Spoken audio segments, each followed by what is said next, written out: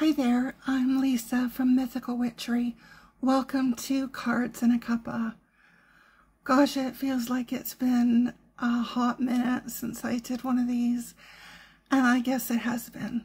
What is a hot minute anyway? That never made much sense to me. It's been a wee while. Lots has been going on in my life, but I'm hoping to start doing this regularly again because I really do enjoy it. So I am using the Magical Creatures Tarot for this reading. I've done a flip through of this deck.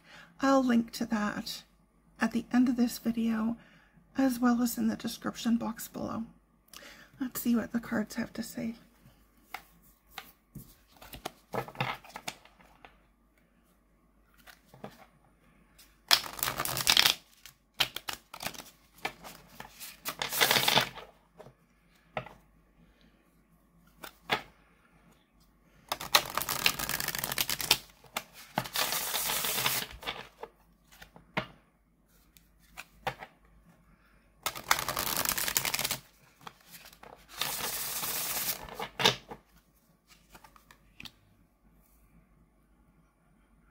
Okay, so we've got the Seven of Cups to start with,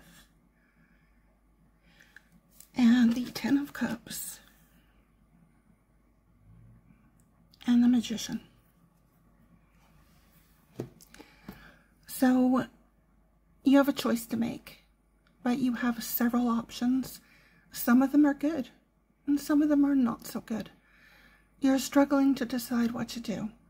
You may be wishing that the answer was obvious, and feeling frustrated that it's not. But the real issue here is that you may not think that you deserve what you really want. You may be telling yourself that a happy, abundant life isn't in the cards for you, that you'll never attain the kind of joy and happiness that you really want. And you know what?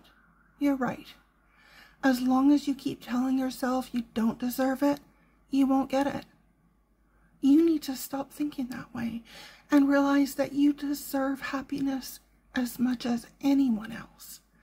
So stop seeing yourself as unworthy of joy and start manifesting the kind of life that you really want. Thank you so much for joining me today for Cards in a Cuppa. Hope to see you again soon. Until next time, may love and laughter light your days. Bye for now.